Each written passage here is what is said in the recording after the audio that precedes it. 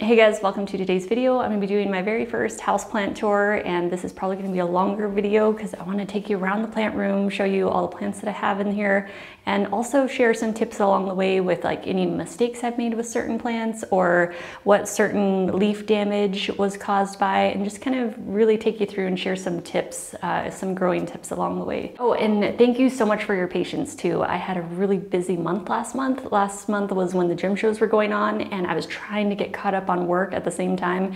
Things were crazy, so I had to just focus on that, get caught up on my work and website, and then get back to making videos. So thank you so much for your patience, and it's so good to be back. I was really missing making videos that whole time. Okay, I think what we'll do is start at the doorway, and then I'll work my way around the room, and I'll pull back also and try to share like what the space looks like, what sort of each area looks like, because I think it's helpful to see what sort of lighting the plants are getting, what like the little individual microclimate is around the room. So I figured that would be a little bit more helpful than just like racing through and telling you all just the names of the plants that I have in here. So I kind of want to add some care and some growing tips in here along the way too. All right, so we'll start at the doorway so you can see what it looks like when you first walk in the room and work our way around. Okay, so I'm right at the doorway right now, and this is what it looks like when you first walk in the room. So I have the IKEA Vitro shelves, the double ones, one on this wall here to the right and one to the left here on this wall. And then I have the singles going across that way. I have 3 single Vitro shelves. And at the very top here, I have the long shelf up there. It's just a board that I painted white, and it's like a 12-foot board, so it's a pretty long one, stretches across the whole length of the room. It's a fairly small room, but it works for the plants, and this room gets the best lighting in our entire house. So we have one southeast facing window and then one southwest facing window. So it gets light from morning till sunset. But one of the things about this room is it does get hot because it does have access to the sun all day. So I do have to kind of play around with protecting the plants in here so they don't get sunburn. Although you will see some sunburned plants because I have put them in wrong places sometimes and didn't realize they were getting like hot afternoon sun through the blinds. And one thing I try to keep in mind when I'm styling or organizing plants is the microclimate of the space I'm putting them in. So not just the lighting, but also the heat and temperature. So for example, our south facing wall, this is an exterior wall between the 2 windows, and so that gets sun on it all day long, and it really can get cooking. It really can radiate heat, and you can feel that heat if you put your hand up against that wall. And then at the opposite side of that is our north facing interior wall. And so since the sun is not beating on this wall, it's the coolest side of the room. And so this is where I ended up putting my plants that like it a little bit cooler.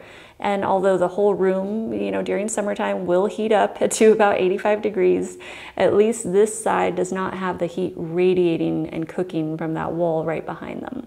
So it does stay a little bit cooler, and it does definitely make a difference with the plants. So this is the wall that I actually have all my queens on. So if I pull back here, you'll be able to see the little collection of queens I have there. I love these plants so much. Anthuriums, as I move around the room, you'll see are one of my favorite genus. And the Vitro shelves, when we were setting these up, I decided to modify them. So normally they come with a solid top, and I just decided to leave those off. And so the frame is completely open on top. So that way the light isn't obstructed and it can just pour straight through to the plants on all the shelves. Also, even though this is the brightest room in our house, I do still have to use grow lights in here to supplement, because there's certain parts of this room, like this side, this corner, and then back over here in this little shelving area, that side of the room is pretty dark if I don't turn on the grow lights, so I do have to use them. So all of the LED lights that I use are natural daylight, so they're just a natural white. I don't use any color lights or tinted lights.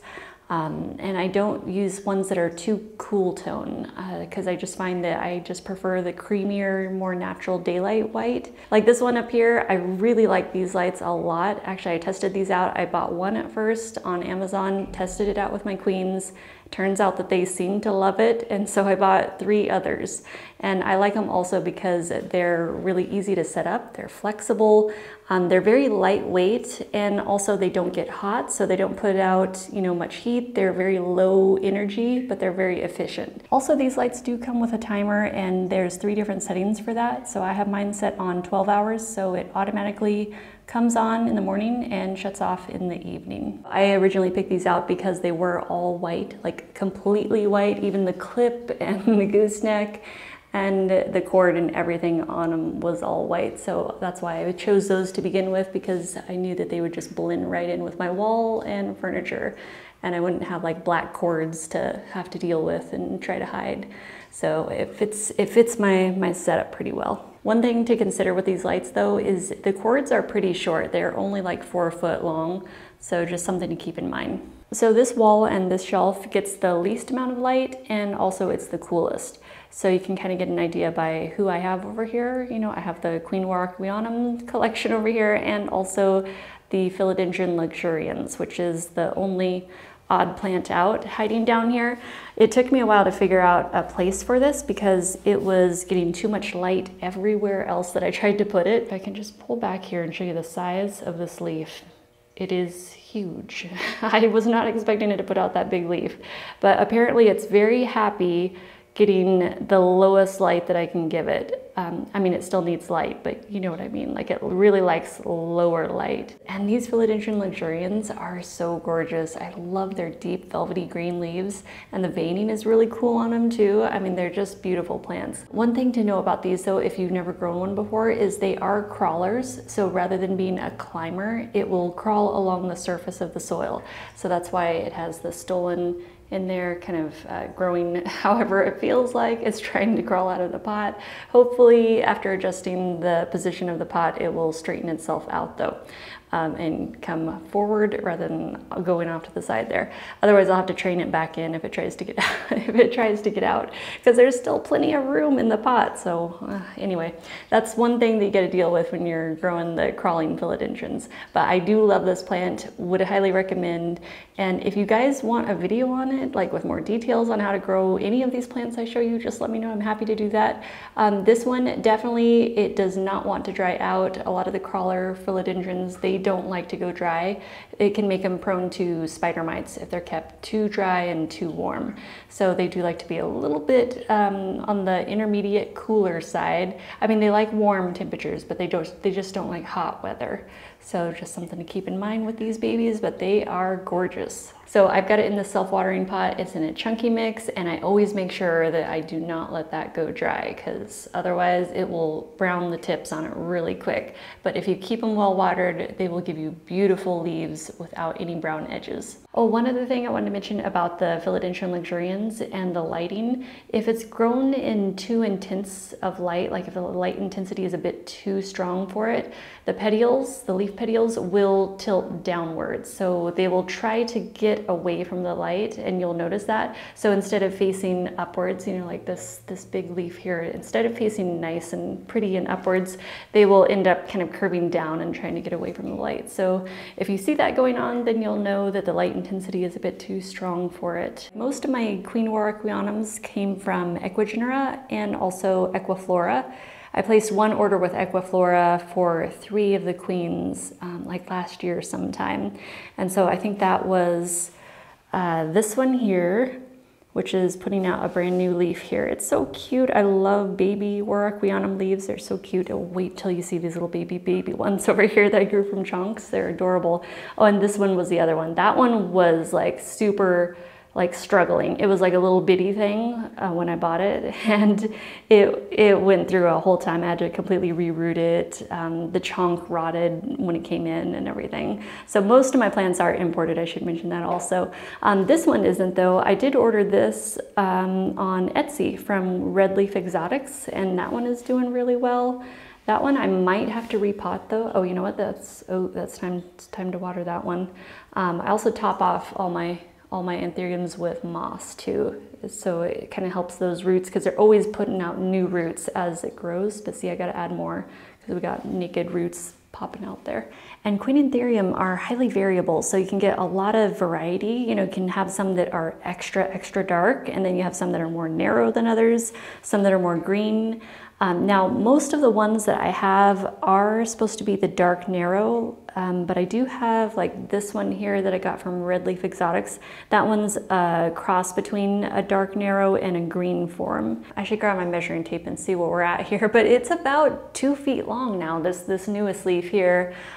So it's really fun watching the leaves come out. It's like one of the most exciting things to see an Anthurium leaf because they come out so tiny, but then when they keep expanding, you just never know how big they're gonna end up being. But yeah, these are so much fun to grow. The queens are definitely one of my favorite plants. It's really what got me hooked on growing Anthurium. So I don't want to get stuck too much on the Queen Anthurium, but this is my Queen Anthurium wall here, or shelf, and they do seem to like it a little bit cooler, so that's why I have them on this side of the room. So they really like it more in the 70-degree range, but once it starts hitting like, you know, mid 80s or higher, they don't like that so much. So they're a little bit sensitive to the heat. So they're more like an intermediate warm. They don't want to be in cold temperatures, but they don't want to be in hot either. They like that sweet spot. One of the things that I definitely noticed is they are also sensitive to too bright of light. They like medium light, but if it gets too bright or too hot, they definitely start kind of like getting uncomfortable and they let you know it. This is also a very nice large leaf here, but I had it up on my shelf, my top shelf on the other side of the room. It was too close to a window and it did get this kind of warping in the leaf. This is one of the older leaves here. You can see the yellow spotting along the perimeter.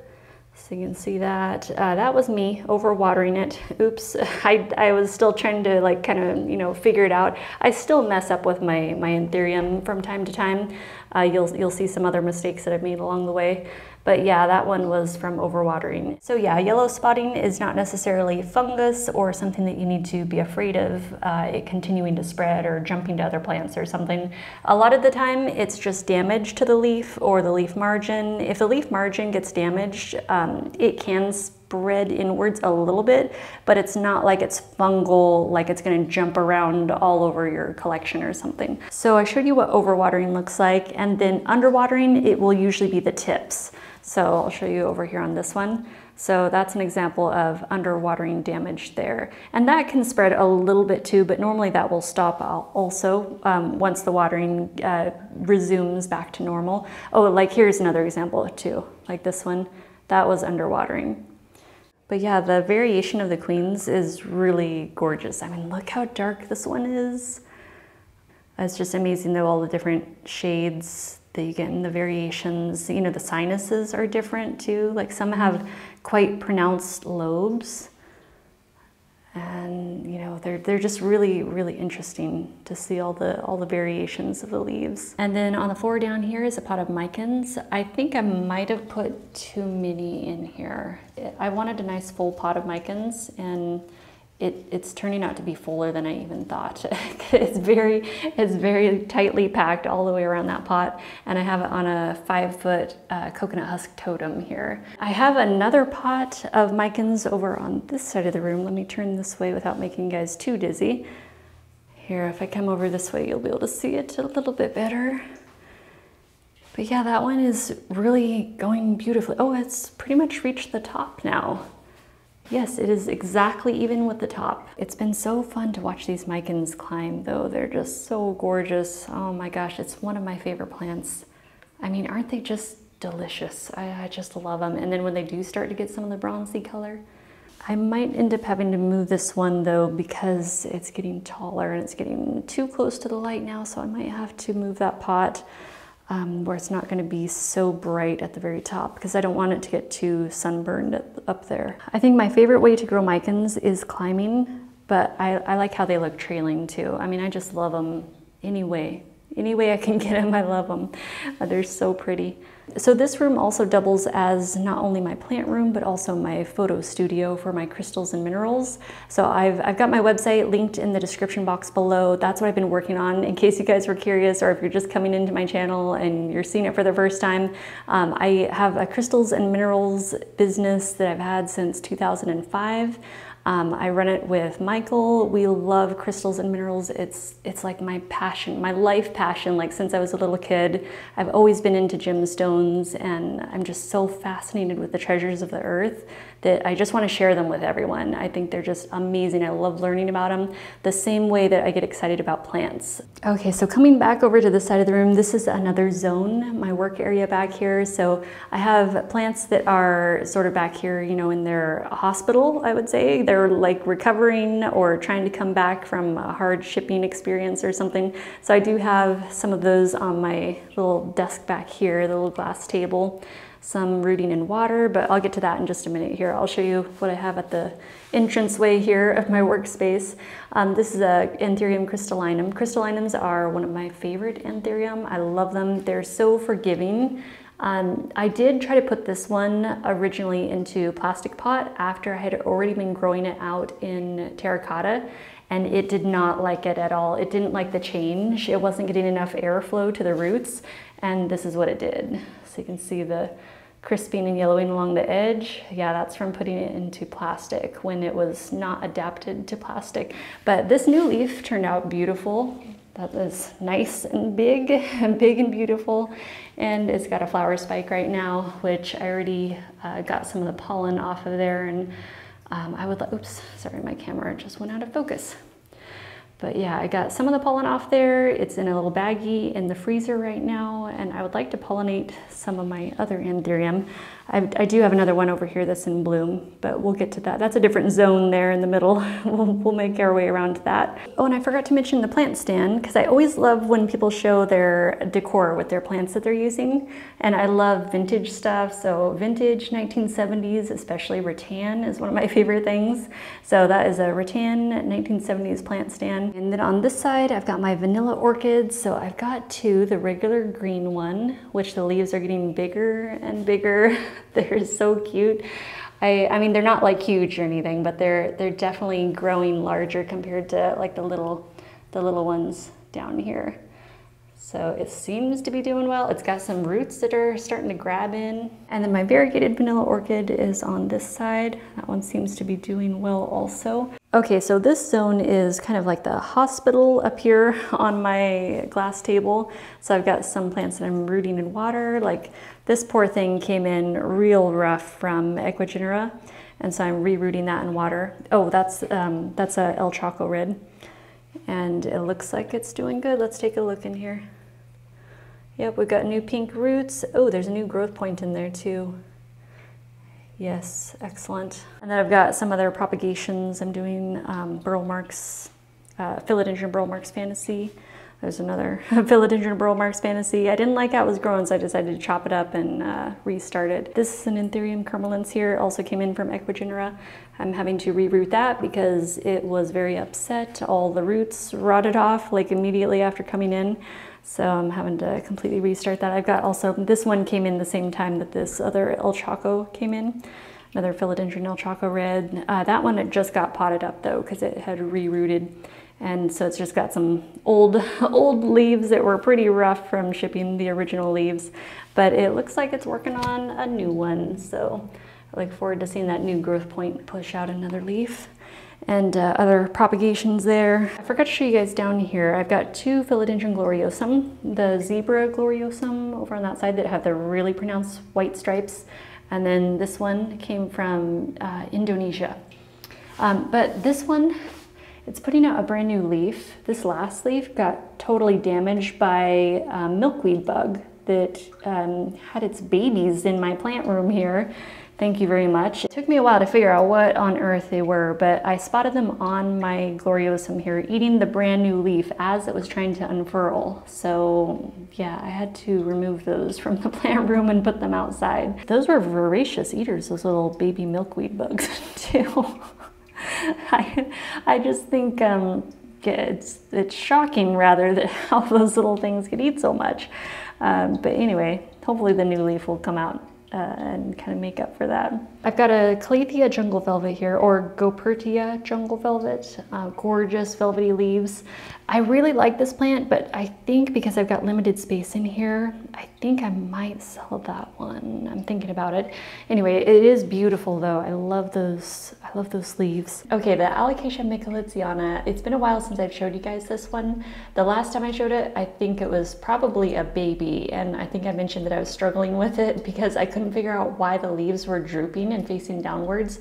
It took me a while to figure that out because I didn't know if it had something to do with my watering, if I was underwatering it or overwatering. I couldn't figure out what on earth was going on. So I finally figured that out. I realized that the lighting was too intense for it. So it was just too bright. It didn't like it. And so that's what was making the leaves droop downwards. And so once I moved it into more gentle light, it started perking up. It started getting really happy, putting out bigger leaves, more leaves, and they're all facing upwards, and it's looking beautiful now.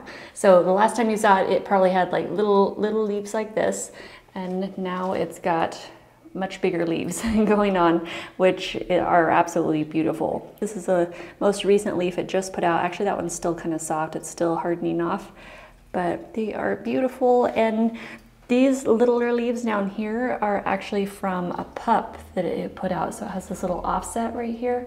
And then right next to that, I have my Alocasia zebrina, which was one of my very first uncommon houseplants. I absolutely love this because of the petioles.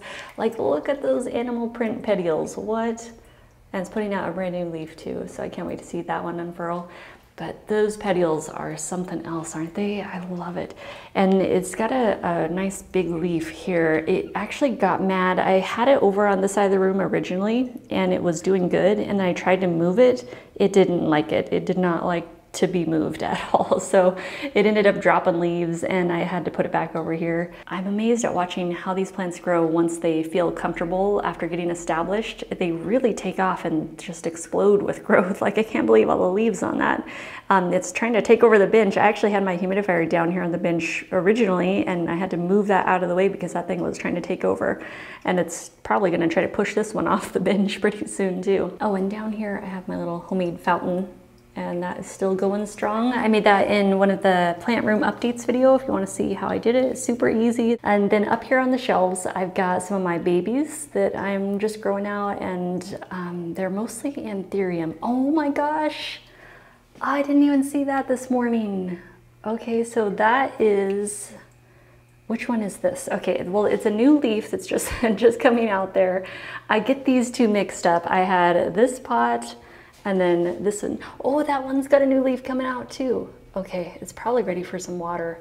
By the way, this is disgusting. I know, I'm sorry. I probably should have not put that right in your guys' face. That is my little gnat catcher there. Here, I'll move this for now. But yeah, I had a problem with gnats because one got away in here and it just like ruined everything. Anyway, here, let me take this out and I'll be right back. For a long time, I didn't have any gnats at all, which was awesome, but I'd ordered a couple of plants on Etsy, and I unboxed them in my front room and opened them up, and a gnat flew out of the box, and all of a sudden it like restarted the whole gnat process again in here. Okay, I've got a leaf coming out there. So one of these is a Queremalense. I think this is the Queremalense here. It's either the Besseae affinis or the Queremalense, but they're both Anthurium that are coming out here. Now, see that one I accidentally overwatered. You can see the edges of the leaf. Yeah, it wasn't happy about that. These guys really let you know about that. These are the Besseae affinis Anthurium. This one, oh, so both of these I grew from chunks. Well, actually, all the plants, all the baby plants you see up here are all grown from chunks. Can I just show you this one right here though? How cute. This was even cuter like a day ago, 2 days ago. It was so tiny, and it's still super cute. It's like really, really tiny. Here, look at the difference between this. Let's just set that right there so you can see them together. Like how adorable is that? I just love little baby Anthurium leaves. They are the cutest little critters. So I'm growing these in moss in these little vented containers. And yeah, there's enough moisture in there. Normally I just like to keep it really airy but moist, but not wet, because they will get mad if they get too much moisture. You know, Anthurium roots, I mean, younger ones, they like a little more moisture. They like you to be pretty consistent with them. This one is another queen over here, a little baby queen that I grew from a chunk.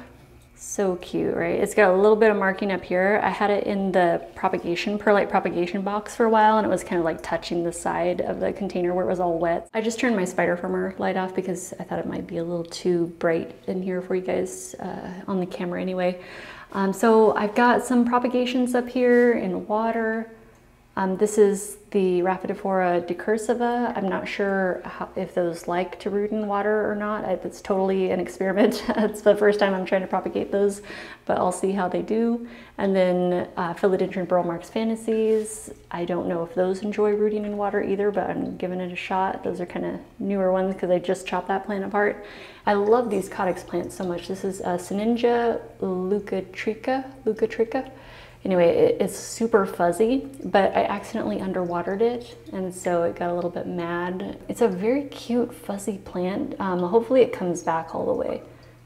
I'm gonna water it like really slowly and try to get it to re-root again in there, because I know I underwatered it so much that the roots basically like shriveled up on it, and so I've got to re-root it. There's the other Besseae that I'm growing. I didn't overwater that one like I did that one. Oops. That one is in better condition, but it'll be fine. It'll push out a new leaf. As soon as I start to see roots start to fill out the container, then I'm gonna pot it into my chunky Anthurium mix. This is Anthurium regale that I grew from a chunk, and it looks to be doing good in there. We got roots. There's a little root. How are we doing on the bottom? Yeah, it looks... Yeah, we got a few. Oh, that one's trying to poke out the vent there. Vented pots are okay for a short time, but I don't like to grow my Anthurium in there long term, or any plants in there long term, because the roots really try to get through those holes. They love oxygen, right? They're always moving towards the oxygen. I forgot about this one up here at the very top shelf. I can't remember the name of this, but it is a jungle cactus fern. Fern Leaf Cactus. Okay, there we go. Something like that. Sorry, you guys. Sometimes I've got like all these different plant names in my head, but sometimes I forget who I've got in here occasionally. But that one is a really cool wild one. I do love it.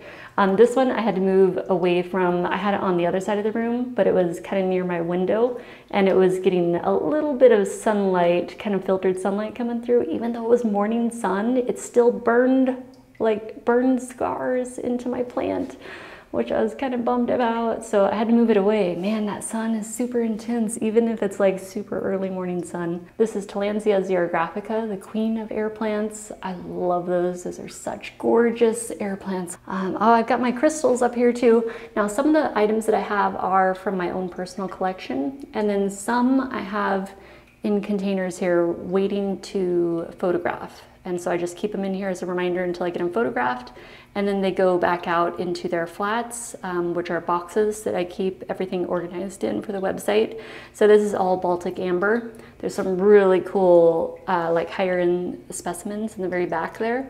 But then I've got these other pieces in the front that are absolutely gorgeous too. But you know, I really like having a variety, like a full range, so that way there's something for everybody. Libyan desert glass is another one of my absolute favorite gemstones. I don't know if you'll be able to see in here through the container, but like cabs, I collect all kinds of Libyan desert glass, like from my personal collection, and I will have some going on the website here probably starting next week. Also over here on the top shelf, I have a couple of extra pots. I don't spend a lot of money on pots, but sometimes I come across really interesting ones that are secondhand, and so I'll pick those up for a couple bucks at estate sales or garage sales. So I've got like some interesting stone ones up there. And as for like other items on my shelf with the plants here, oh, I've got my camel that Michael got me one year at the gym shows. That was a few years ago. It's carved out of stone. It's hand carved in Mexico. I love it. The detail on this is amazing. It's carved out of jasper. When I have a couple of other stones up here, like this is boulder opal from Australia, from Queensland. It is gorgeous. See that blue veining in there? Oh my gosh, I love the ironstone, the natural matrix it's in. And then this is petrified wood, also from Queensland, Australia. I love designing with plants too, so if you guys have watched my channel for a while, I love decor and styling, you know, different areas of the house, different ways. And one of my favorite things to use is crystals, stones, just natural elements with the plants. I think they complement each other really well, so I have fossils and crystals around the room in here. Like there's a big fern leaf fossil back here with several fern leaves in there. And then also some Herkimer diamond. Look how cute that is. I love when the stone is hiding in the matrix, its natural matrix. So cute. And then this is shungite, elite shungite in the matrix, which is super neat to see because you normally don't see that. I've got some African citrine here. These tips are broken, but I don't mind. Like I'll keep the broken crystals. I put all my best crystals on the website though, but I don't mind having some chipped crystals in here. They're still really beautiful to look at and to use as decor. Or you could even put them like in a tray or something, you know, if you have several kind of like chipped or broken pieces. This is actually tektites and meteorites in here. And I have a couple of Peruvian Lemurian crystals here, which are super cool. They're so glowy, right? They're like, they really pop. They really grab the light and just radiate it out. I've got moldavite, which is a tektite, pica glass from Chile. This is another piece of elite shungite, columbianite, saffordite, Darwin glass. So I'm into like space rocks, tektites, meteorites, and oh, this is a meteorite from Australia. And then, oh, there's another piece of citrine. That's a Zambian citrine there, double termination. And then, oh, Shangan amethyst from the Chibuku mine. Oh my gosh, like this stuff, this is a new find and it is absolutely stunning. Like every single piece of Shangan amethyst is totally unique and different from each other. It's nothing like Uruguayan amethyst, like the geodes, you know, those can all kind of look very similar. And the color zoning on this is amazing. I mean, like all the pieces are super cool. I love collecting gemstones though. Gemstones, space rocks, tektites. My favorite tektites will always be the Libyan desert glass from Egypt though, from the Great Sand Sea. Oh my gosh, and the darker pieces that you see there, like some will have actually elements from the meteorite itself, from the impact. So I have some really cool pieces that are in here right now. I've got to get all that on the website though, so that's going to take a while. I've got to photograph everything individually and get it on there. I also got to photograph tektites too, and my Peruvian crystals, and yeah, so much to do. So much to do. Photographing takes a really long time when you're photographing each individual piece, but I love it. I absolutely love it. It is an absolute joy in my life. It's one of my favorite things to be involved in the gemstone world. This is the Rhaphidophora decursiva up here, and I had some trouble with this. I just recently repotted it, and it did put out a long runner, which I finally chopped off, and I'm kind of restarting it. Anyway, I'm gonna see how that one does, and hopefully it will not do the runner thing again. And then on top of my desk, I have this little plant stand that I got at IKEA, and I have some baby propagations growing in here right now. These are all the melanochrysums. So I've got 2 baby melanochrysums that I propagated in a perlite prop box. So there's a little one there. Let's see how they're doing. Oh, that one's trying to put out a new leaf. I should spray it. And then that one got mad. I left it in the prop box, I think, for too long, and it started to get upset because I think it was touching too much moisture, or moisture was getting on it, and at least I think that's what's going on. You never know with melanochrysums. I struggle with these things so much, you guys. It's ridiculous. Oh, it looks like this leaf got out okay, except there's a little bit of damage right there on the petiole. But at least it got out. It's probably gonna have like a big dent in the leaf though, where it was kind of stuck. Oh my gosh. Anyway, this whole thing, like every single leaf struggles every time I'm trying with them though. But these little babies I grew from wet sticks, so that it's just fun to play. You know, even if I can't even grow them very well, it's still fun to play and try. I like to use this sprayer too because it actually puts out a bit of breeze when I'm spraying it. I feel like it really add some wind. It adds some breeze to help push out and loosen up the leaves when they're stuck like that. Anyway, I just give the new leaf a good squirt there. Is that one doing anything? I mean, I think it's trying to do something. I'm not sure what though.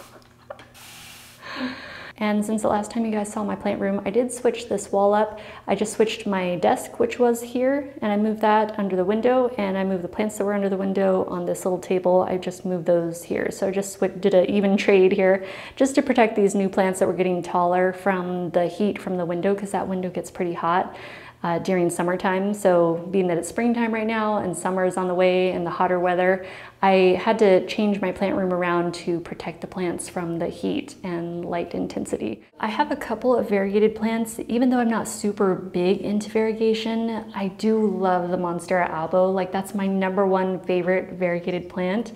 But I don't go out of my way to like collect variegated plants at all. I'm generally more into the deep, rich, velvety, dark green leaves. But yeah, when it comes to variegation, like, this is my #1 plant. Like, I'm happy with just that one variegated plant. I do have another little variegated plant down here, the Syngonium albo. It's a pretty cute plant, but it doesn't do it for me the same way that this one does. Like, I would be happy with just that one variegated plant. I might sell this one in the future. I think I'm gonna grow it up. I'll grow it up to the top of this pole and then I'll sell it. I think that's what I'm gonna do with that one. I've got a Monstera subpinnata, and one thing I've learned about that is it's very sensitive to too much air circulation, too much heat, light intensity if it's too intense. It really likes just more gentle everything. Sorry, pardon me. This is a, I'm not sure what this is. I thought it was an Adansonii when I got it, but I don't know, the holes are quite large for it, for regular Adansonii, so I don't know if you guys know what that might be. Unless it's just a really holy Adansonii, I'm not sure. I actually bought this as a cutting for $5 at Green Things, and so it's finally starting to grow. Oh, it's got a brand new leaf here. Can't wait to see each one. I gotta make sure I keep it watered though. They really love a lot of water. Ooh. Yeah, it's got moisture in there, but it really likes nice consistent watering. I got a Syngonium. This is my second Syngonium, so I only have 2, but I love this one. This is the Frosted Heart Syngonium. Just opened up a brand new leaf there. So this one actually grows pretty well, but I realized that it did slow down growth when I got too close to the grow light. It was sitting up on my desk before, and it really kind of started, the leaves started getting kind of bleached out. But once you take it away from the light that's too intense, it starts getting a really cool pattern back in the leaves. This Amedrium Silver, I got that from Aroid Market, and it is gorgeous. Oh man, I love this one. I love the shape of the leaves, and I'm just making sure that I got it. I just recently moved it, so I'm hoping that it'll still be happy with the lighting. If it's too intense, then I will pull it further away from the light. But so far, you know, because I want to make sure that it keeps that beautiful silvery blue sheen to it. But this is the newest leaf that is just starting to harden off now. So they are a beautiful plant though. I love those. And in the back on this plant stand is one of my all-time favorite philodendrons. This is the Philodendron Patriciae, or Patriciae, however you want to say it. It is gorgeous. It's unfurling a brand new leaf right now. It is so much fun to watch these big leaves unfurl. I love that long pendant style leaf. I love how they're pleated, and with each one that it puts out, they get more pleated and bigger and longer. They're just such gorgeous plants. I mean, look at that. Oh my gosh, I can't wait to see this newest leaf finish unfurling and filling out. But yeah, I've been watching that. They take their sweet time unfurling a new leaf, but it is so worth the wait. That is a plant that I just look forward to each and every new leaf. It's just such a cool one. And then for lighting at the very top, I have 2 of those Amazon lights, and then I have the Spider Farmer 2000 grow light there. This one was quite a special plant here because it came from Ecuagenera, and it was one that almost died because it just came with all rotted roots, and there was only a few roots to begin with, but they were not in good shape at all.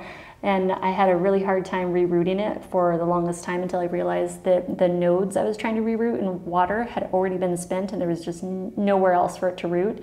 And so I was left with one tiny node left at the very top, like the very newest, freshest node.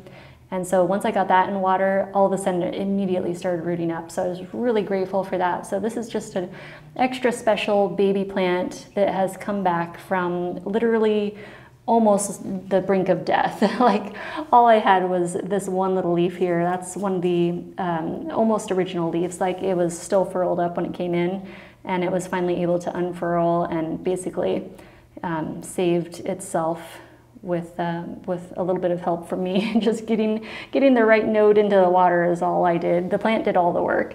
But I love this one because it's hairy, it's got the petiole. I heard that the Philodendron fibrosum is one of the most hairiest petioles.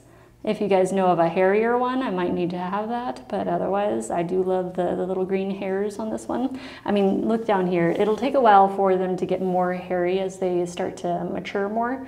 But you can see the hairs on the original leaf. Like, look at that. Like, heck yes, I love it. I love the green hair. So yeah, as that puts out new leaves, hopefully it will get that hairy again. It's got a brand new caterpillar coming in right there. Can't wait to see that one. That's another one that seems to be a little bit heat sensitive. It likes warm but not hot weather.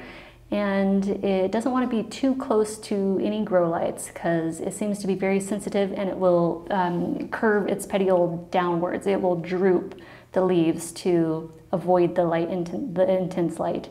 But right now you can see it's very perky, it's still pretty upright, and as long as you see everything kind of tilted up like that, it looks like it should be in a pretty happy situation. But if you see those petioles start to bend downwards away from the light, then you know it's probably too hot or too intense for it. I've got some Philodendron splendids. I've got 2 of those. This one here, which is beautiful, those leaves on there. Oh man, that's one of my favorite philodendrons. It's such a joy to grow.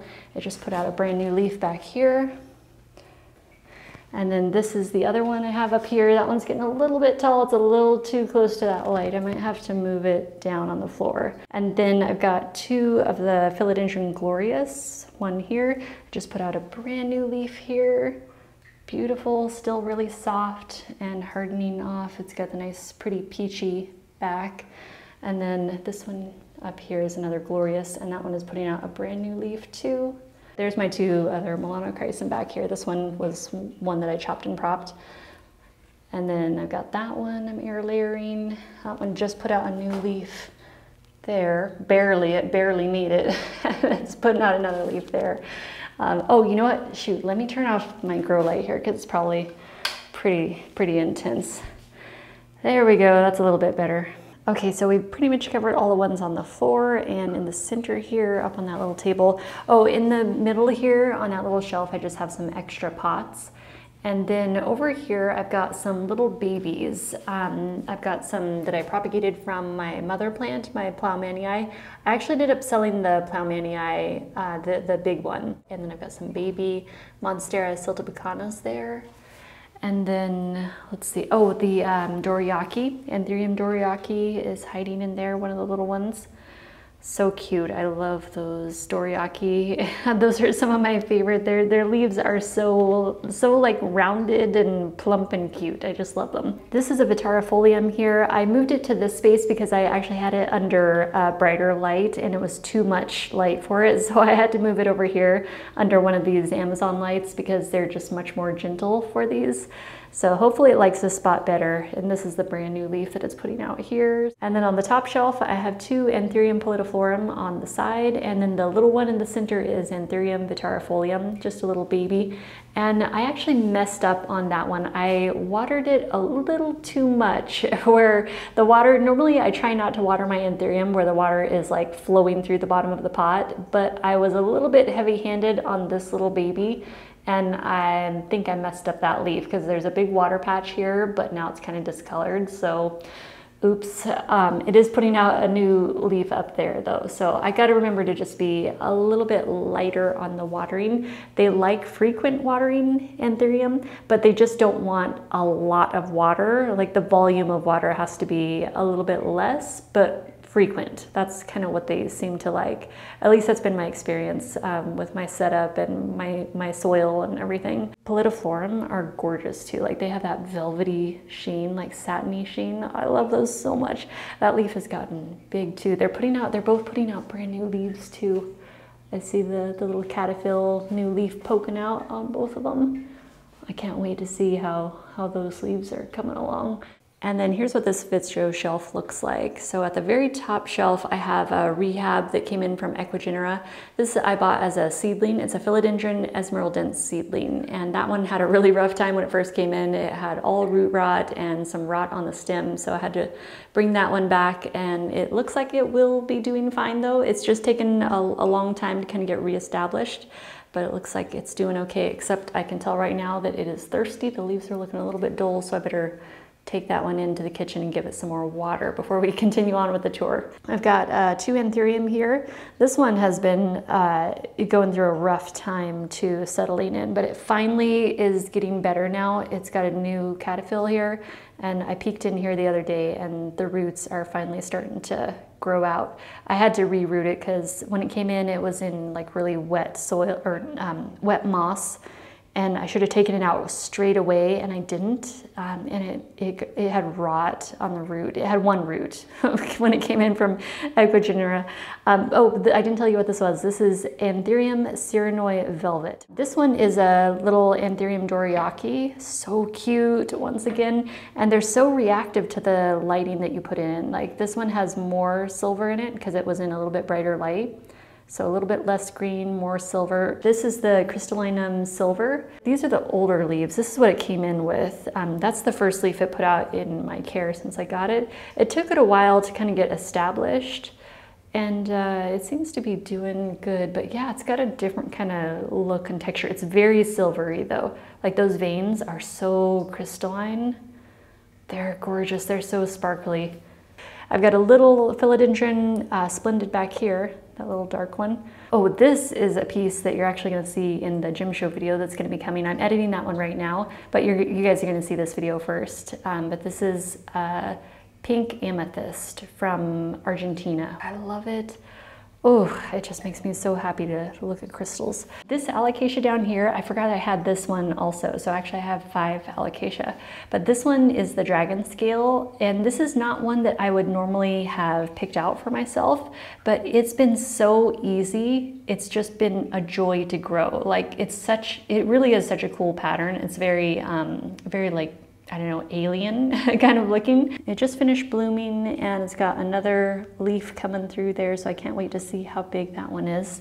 This is the last leaf, the most recent one that it put out, and that one came out pretty big. I wasn't expecting that, but seems to also be one of those plants that really likes the more medium light rather than bright light. So that's pretty much my velvet leaf philodendron zone with a few others sprinkled in there, my monsteras, and also a few anthuriums sprinkled in there, and the pendant anthuriums.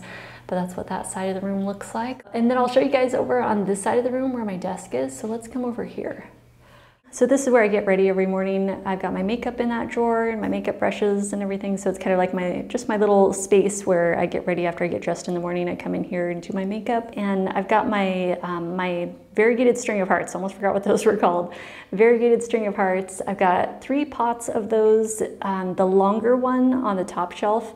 And I've got my, one of the bars of the Amazon lights is directly over the top of that, because you gotta have light coming from overhead on those, otherwise they'll go bald.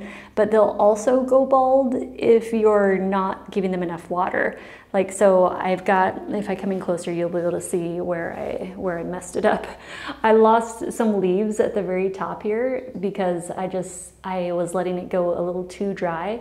These are actually much thirstier, especially as they get longer, they require more water.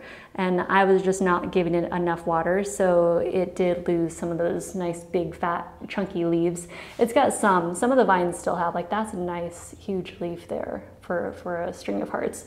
But yeah, I lost some of those leaves. You can always restart them or whatever. I mean, the nodes are still good. This one is a pot that I consolidated. I had a few pots of propagations And so I had just taken some cuttings and restarted those. And I had them in a bunch of little pots, like I mentioned, and I just needed to get those all consolidated together into one pot so they could hold on to their moisture a little bit better. And I see some new little growth in there in the top since I repotted this, so that's good. I've got another pot back here. This one also balding. This was the very first strand that I got, and I've had to wrap it around several times, but I'm saving that because I'm gonna propagate more on there too. I'm gonna chop that whole thing up and start a brand new pot of it. I've got this Anthurium crystallinum here. I love Anthurium crystallinum. They're one of my favorite plants. I probably mentioned that already, but it's finally putting out new leaves, new growth. It has some old growth here, older leaves that from when it was dehydrated. So that's what that is. That's from not getting enough water. So the tips will dry out like that. But if you're overwatering, you'll get more around the edges, like more around the perimeter, not just the tips, but underwatering is the tips. Yeah, this one's finally putting out new leaves though that are beautiful, so that's good. On the bottom shelf, I just have some of my white pots, and then this is the brandianum, Philodendron brandianum. That one I had to relocate. It was trying to get on my fan in the center of the room, and I had to move it over here because it outgrew its pole. I actually repotted it into a plastic pot now. It was in terracotta, and I think it'll like this better because it holds on to more moisture for it. This plant loves water. It loves humidity around its roots all the time. It does not want to go dry.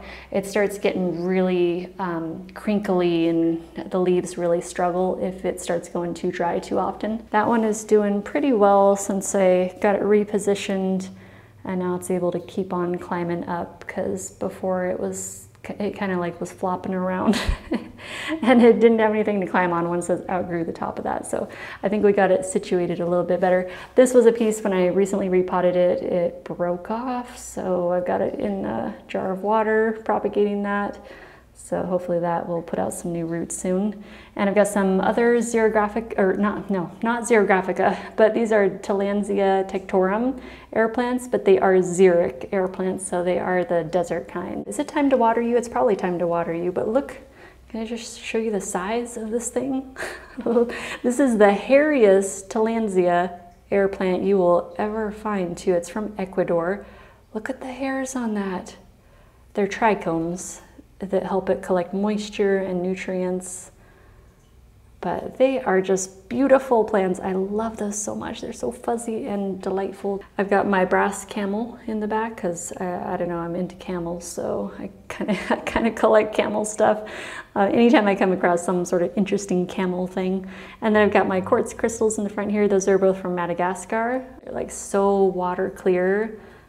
They're beautiful. And then the little tiny plants that I have, I love African plants. Man, African plants are so cool, aren't they? So I've got Euphorbia obesa. Those are some of my favorites. They're just so crazy, aren't they? Like these little plant balls.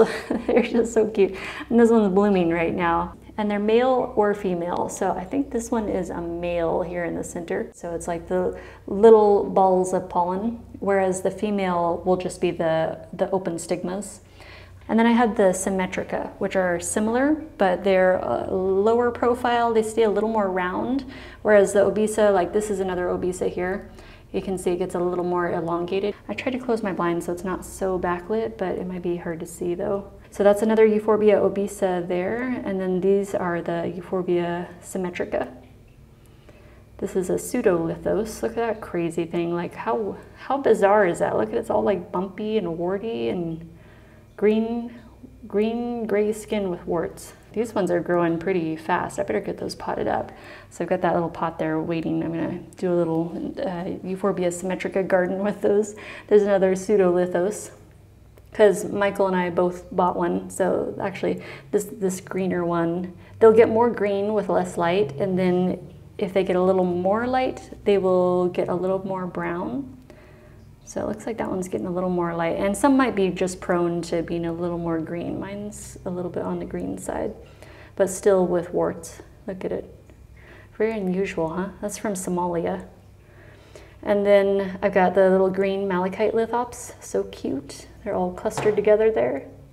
And then I've got another, the salicola lithops. That one is just putting out its new body.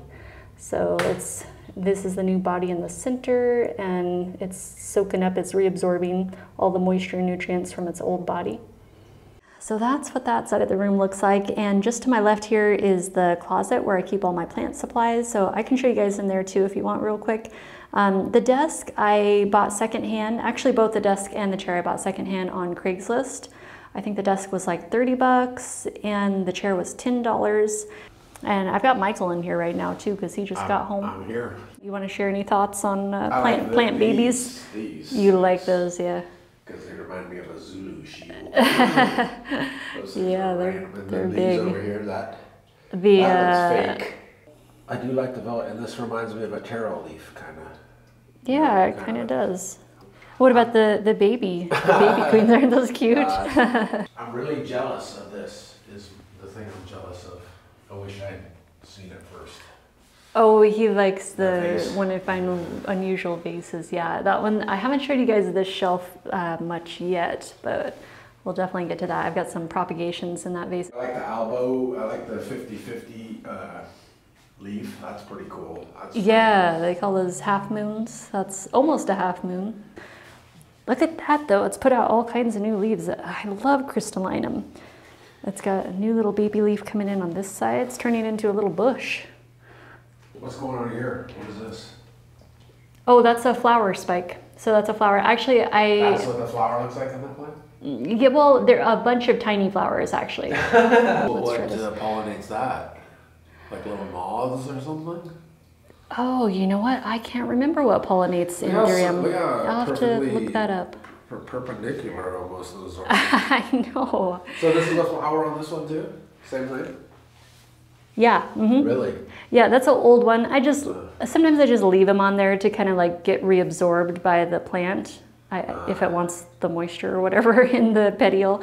I do that a lot. Like I will just leave, like if there's damaged leaves, if they have green on them still, I'll just leave them. Like look at that. Like that's an original leaf that this plant came with. Oh, this is another favorite here. Oh man, Michael, wait until you see this one get bigger. Because this is like one of your queens over there. It's a hybrid of a queen mixed with a warocqueanum, this one here. So it's a super velvety. This is all chewed up too because, well, I'll explain about that later. That was me. It got sunburned. I left it in the wrong place in the room with the blinds open. But yeah, this one's gonna be awesome. That's one of my favorites. Ooh. Yeah. Cute. That's like 2 feet. Oh, and normally I do have the fan going too. I have a ceiling fan in here, so there will be more air circulation. I turned it off while I'm filming though, so it wouldn't be too loud. So I've got my wild Anthurium collection, or most of it anyway, on these tables in the center of my room, and they're directly below the ceiling fan, so they get really good air circulation, but they're also in an area where they're kind of protected from light. I didn't want them directly under grow lights because they do like more medium light, most of these plants.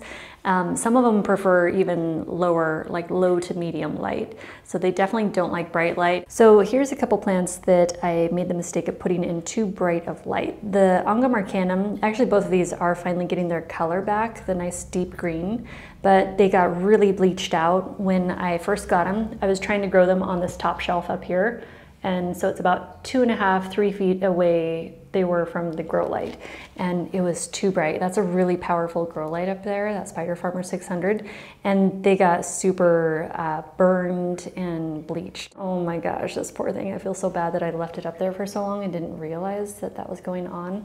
So most of the leaves are damaged from that, but it's starting to come back, so it'll be fine. It's got look at that. It's got 2 new leaves coming in, so it'll be okay.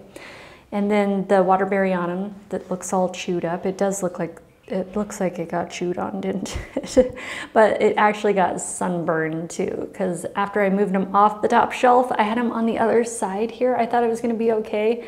And then one day I forgot and left the blinds turned the wrong direction, and the sun came in the afternoon, totally destroyed the poor thing. Like, look at that sunburn. Isn't that crazy? I swear, sunburns can look really crazy on plants, but don't be afraid. It's not a fungal infection or a bacteria infection. Even though you see like these little kind of rounded shaped spots with a yellow outline or something, cosmetic damage will look like that too. And the way that plants burn, sometimes it will burn where the water is held most in the leaves. So when you're looking at this, see how it's mostly down towards the big main central vein there. A lot of water flows right along there, and you can see that that water was just scorched right through the leaf. It'll be okay though, it'll make it. One of my favorite Anthurium hybrids, this is the one I was talking about when Michael was in here, it's the Anthurium warocqueanum with waterburyyanum hybrid. So that one, I mean, I didn't know what it is about that, but I love everything about that leaf. The veining and everything. Here's the old leaf that it originally came with, and that one is pretty chewed up and crunchy now, but I leave the plants, or I leave their leaves on there as long as possible, and I let the plant, you know, reabsorb anything it wants from that leaf and petiole, and I try not to cut off leaves, like, unless they're like really, really bad, but that still has green on it, so you know, it's still working for the plant. Here's an Anthurium regale, gorgeous patterning. I love the genetics of this plant. The roots, like when it first came in, it just lost all of its roots, and so I had to reroot it. Well, I got fuzzy roots coming through the hole, so I know it's growing roots, but it seems to be just very busy just growing roots and doing nothing else. That's the original leaf, oops, and then that one, it put out and immediately got spider mites as soon as it popped it out when it was really little, and so it's been trashed like immediately. It just did not have a good start to life. But I'm gonna keep taking care of it, and hopefully something will happen good with it. So this is Magnificum Verde. It's very pretty, nice deep green. The veins are, you know, different compared to the regular Magnificum. I didn't actually order this, but I got it from Equigenera. I ordered a Magnificum, just a regular one, and they, I guess, accidentally sent me the Magnificum Verde. So I don't know how to feel about it. It's still a pretty plant, but I really wanted the Magnificum, the regular one, just the classic one. Look at that perfect heart shape, the Anthurium clarinervium. If there was one Anthurium that you could have that would be the easiest care, I would say go for one of these. If like you're getting your very first Anthurium, it's a pretty forgiving plant. I've got a little one over on this side too. There's the other one. So cute with those little leaves. Oh my gosh, I love them. And then this is a Variegated white stripes, which is in bloom right now. It's got 2 blooms on it, bloom spikes. And that one seems to be doing well. It did get spider mites on the brand new leaf, so I had to treat it, but you can see the damage on it, which was kind of a bummer. It was a nice big leaf. Darn those spider mites. Here's another little Dorayaki. That one is doing pretty good. It's putting out new leaves. Yeah, that's the newest leaf there, and then that was the other new leaf there. But yeah, they seem to be doing well. I accidentally overwatered it there, so you can see that little damage higher up there. This is an Anthurium papillominum hybrid, and hopefully it is getting settled into the pot. It had kind of a rough start. It came in when it was really, really cold, so it just seemed to take quite a while to finally recover. So I think it's just been working on roots in there. I can't wait to see if that will pop out a new leaf for me pretty soon here. Here's a Magnificum Silver, which seems to be doing well. I did accidentally overwater it here. You can see that damage right there. That's from overwatering there on the side, both sides. And right there, you can see a little bit right there. Anthurium regale, that leaf is massive. I can't believe it has kept that leaf. It only came with that one leaf, and I had to reroot this plant because the roots just did not come in great. They immediately just like were just mush when they came in, so I had to cut everything off, completely reroot it. But I was able to save its chonk, and so I've got that propagating too. So I'm gonna have new baby regales also. And this one is putting out roots still. I'm gonna give it a little bit more water. I'm being very careful with how much water I give it because I think that they tend to really get the water spots super easy. And then, I'll show you guys the shelf over here, this Fitzgerald shelf. So I got my black velvet situated down here. They're getting medium light, which they seem to be really happy with, and they're blooming right now. So I've got a bloom back there, and this one is blooming too. So this is actually a community pot, so I put like I think like 3 or 4 little Alocasia in here together, and they're doing really well. They seem to really like it in here together, and I take care of it like I do my Anthurium. So frequent watering, but not too much water each time. So otherwise they can get like the edema, I notice pretty easily if they get too much water. This leaf is massive. I'm not used to getting such big leaves, but it seems to be very happy all growing together in a little community pot like this. But the quilting on this, it's like it's embossed. It's amazing. Every time I look at these black velvets, I'm just, oh here, let me turn down the lighting on my camera because it's probably hard to see the actual color. They're much black. Yeah, that's a little bit closer.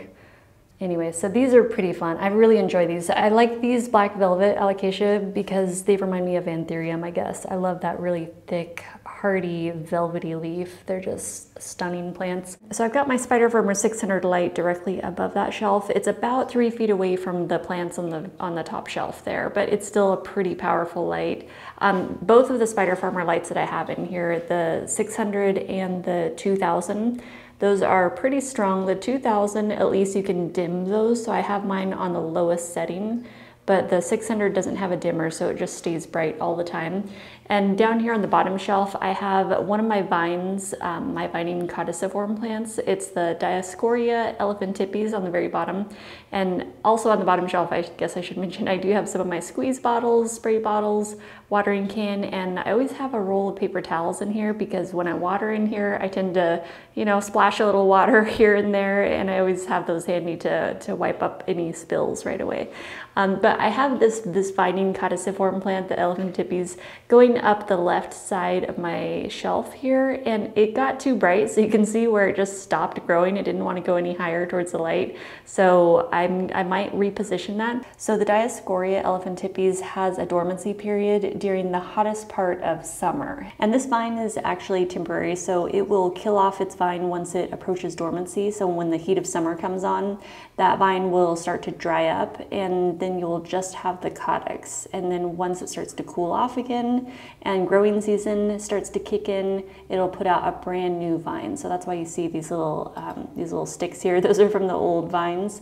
You could cut those right back to the caudex too. I haven't done that yet. So normally I just snip them off when they start to dry up each season. And they're very good climbers, so they will get up and grab onto anything they can and start twirling around it and wrapping themselves around. But you can see this one went as high as it could until it got uncomfortable right here, where you can see it was like, nope, I'm not going any closer to that light. I don't know what I'm climbing towards, but that is a no. So you can see it got a little bit sunburned. It's okay. It does have other vines that has put out, like side shoot vines here. So it's looking for some other direction to go right now. So, and it does have the tip of the vine here that's still alive and looking for a place to go. So I'm gonna unwrap that there and send it a different direction. So it grows these little thin heart-shaped leaves.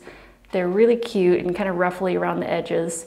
But what's really cool and special about this plant is its caudex. It turns into like this massive tortoiseshell looking textured caudex. It's just really, really interesting. So it gets very barky and the bark splits as it grows. Mine is still a pretty young one. I've got an Anthurium Cyranoid velvet that I'm rerooting back there because it came in with bad roots from Equigenera, so I'm gonna have to hopefully root that out again and get that into a better situation. So that's a rehab project back there. I've got 2 baby fibrosums that I propagated off of that main mother plant.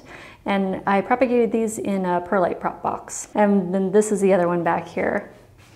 Look how that top petiole has grown right up with its little skewer, though. I'm using little barbecue skewers in there because they were such tiny little babies when I potted them up. But I still wanted to have something for them to kind of grow up on, because I know that these fibrosums can be a little bit squirrely. Like if they don't have anything to climb on, they could be a little wild. I've got a couple of baby crystallinum Doriaki hybrids here. Those are pretty cute. They're still in their original pots. That's going to be a separate video when I pot those up though. It's going to be a separate video on Anthurium babies and repotting them. Oh, that one's putting out a new leaf. New leaf in the center. This is a baby Anthurium Queremalense that I grew from a chonk. I have some Anthurium magnificum seedlings all growing together. They're just growing in moss right now. So I've got to separate those. So I was going to do a video on all the baby Anthuriums that I have and separate them out, repot them. This is a really neat Anthurium seedling back here. It's the Anthurium Besseae Hawaii. And I got that from Carnivero online, and I'm really excited watching that one grow. It's put out a couple leaves since I got it. This is Australian zebra rock from the Kimberley in Australia. Absolutely gorgeous. Sorry for the dead leaf tip hiding that one. But this zebra rock is amazing. All the different patterns that you can get from it. It's so Australia. You know, it's just absolutely gorgeous, so unique. But it's sedimentary stone, ancient sedimentary stone, and zebra rock is kind of considered to be a pseudo-fossil. It's actually been dated to be over 600 million years old. Isn't that crazy? Just unbelievable, the treasures of this earth. This is the Philodendron Heterocraspedon. And I was really bummed about that because when it came in, it had more leaves and it was bigger, and all the nodes were spent. Like, all the roots were rotted, those lower nodes were spent, and the only node that I had left was the youngest node at the very tip. And so I was barely able to save this. Like, this one was furled up, it was all damaged from the cold or whatever, from shipping. I gotta add a little more water in here, but at least it's got a little bit of some nubs happening there. It's a little bit of a bummer, even though I know that's what I gotta expect sometimes, but man, sometimes you just have hopes and expectations, and sometimes those expectations get crushed. Oh man.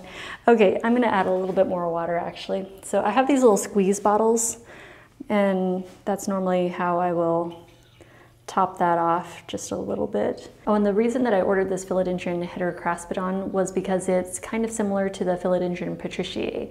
And I love that one so much that I thought, oh, let me try growing this one and see what this one's like. At least since I've got it in water, it has put out this new cataphyll, so it has been working on that. So I'm grateful. It's gonna be okay. It's just gonna be a long road to recovery, that's all. And then up here on the top shelf, that's what that looks like. I've got a few Anthurium up here. This one is a new one to me, the pendulifolium. That one also came from Equichinera. Just put out a brand new leaf back here. So I'm really interested to see. It's supposed to be like another big pendant, and I can't wait to see that one grow. So it'll be really interesting. I'm not sure if I'm going to keep it up here though, because like I said, the light's pretty strong, so I might end up moving that to more medium light if it needs it.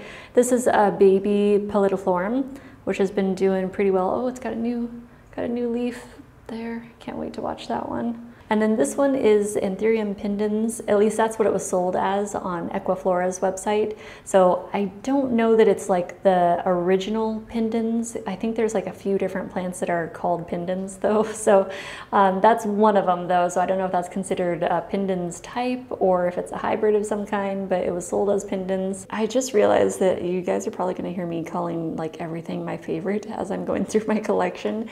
The reason for that is I've actually spent a lot of time curating a collection of my favorites, like on purpose. So any plants that aren't my favorite, and I realize that along the way as I'm growing them, I normally clear them out pretty quickly. So that's why, like, as I'm moving through the collection, I keep saying, oh, this is my favorite, that's my favorite, and I'm going to show you a couple more favorites up here. These are Haworthia. They are some of my absolute favorite succulents. So these are Haworthia Cooperi truncata, and it's just one of the many varieties of gorgeous Haworthia species out there. And one of the really interesting characteristics of Haworthia is that they have windows on their leaves. So this is a translucent portion of the leaf, a translucent surface, which allows more light to come into the leaf. And so since they have kind of more rounded leaves, they don't have that big flat leaf surface how a lot of other plants do. So they have to figure out a way to maximize light coming in for their photosynthesis. And that's how they do it, by having translucent windows on the tips of their leaves or on the surface of their leaves. If I pick this one up, maybe, let's see if I hold this in front of the light, if you'll be able to see through those windows.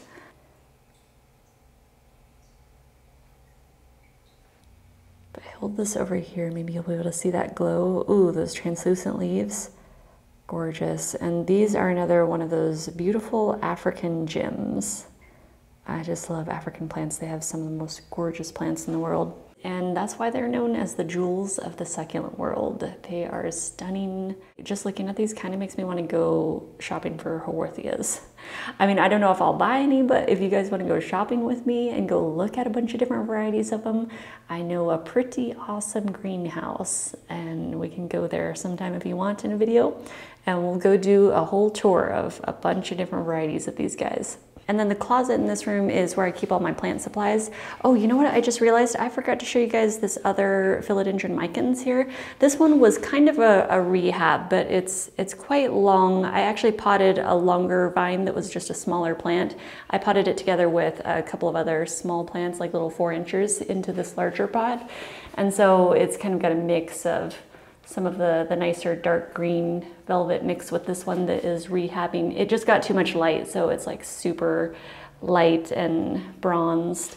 But it looks like it's really viney, right? Like there's a whole bunch of vines, it kind of looks like, without leaves, but actually those are just like super long roots. If I can separate this root out here, it looks like it's just a leafless vine, but they're not. They're actually just aerial roots. Here, let me try to separate these out. Like, look at those crazy roots, those aerial roots.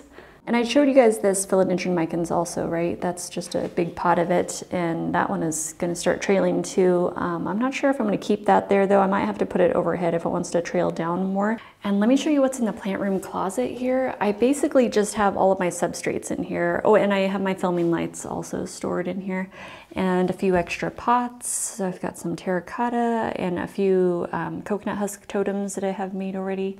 And then I have like my plant tools, like brushes for pollinating. I have like felt, because I use those on the bottom of plant saucers, and gloves and brushes. And all of these containers on this side, I have my substrates and soil mixes in here. So I've got perlite, pumice, horticultural charcoal, bark. I think I have some fern leaf fiber in here, all my coconut husk fiber, the chips and fiber, and then the cocoa peat, worm castings also, but I think that's all in the containers. And then fertilizers I have in this bigger container. So just some different supplies in there for the plants that I use regularly. I've got some stuff there that I need to go wash out too, a few pots, and some pumice in my little strainer there. Oh, and I've got the cocoa chips over there that come in the big bags that are all compressed. I mean, it could be organized better in here, but it works for now. Oh, and the humidifier I'm using is the Alocasia. This model here, it's their largest capacity one. I really like this a lot. It's top fill. Hold on here, let me see what I have this. Okay, so I have it set on 55%. So I just wanted to check that. That's normally what I have it set on, is 50 or 55%. So I just wanted to mention that I'm not actually running the humidifier up to 70%. I have it set much lower. And so it'll kick on if it drops below 55% in here. But I normally don't have to run the humidifier too much. It actually stays pretty humid in here on its own just from the residual humidity when I water all the plants. And I think I mentioned these already down here when Michael was in here, but these are the Philodendron El Choco Reds. I have 3 of them here, and then the other 2 that I'm rehabbing up in the little rehab hospital area on my shelf back there. Yeah, these are another favorite. I love these El Choco Reds so much. They're gorgeous. All right, guys, so that's pretty much it for my plants. And oh, I didn't talk about like where I get most of my plants. I think I mentioned it about the queens, like where I got some of those. Most of my plants are imports. But yeah, that's pretty much how I built my collection, was just waiting for sales and, you know, usually importing, but I've had to do a lot of rehab because of that. But that's okay, because I mean, it does teach you a lot, like as you're rehabbing plants and trying to figure them out and growing them from wet sticks and chunks and all that. But yeah, I guess that's how I've been able to kind of build my collection on a budget, because I don't like to spend a lot of money on plants. I like to save. I prefer to save my money, and if I'm going to spend it on something, I will buy my gemstones or crystals or camera gear, pretty much. Like I need to save up for a lens. I would like to get a macro lens, so that's what I'm saving up for right now. So I am absolutely not buying any plants right now because I'm saving up for that lens. So anyway, I just wanted to share my collection with you guys. Thank you so much for hanging out with me today. I know it was a super long one. I love you, stay safe, and I will see you in the next video coming up right after this one. Love you guys, bye.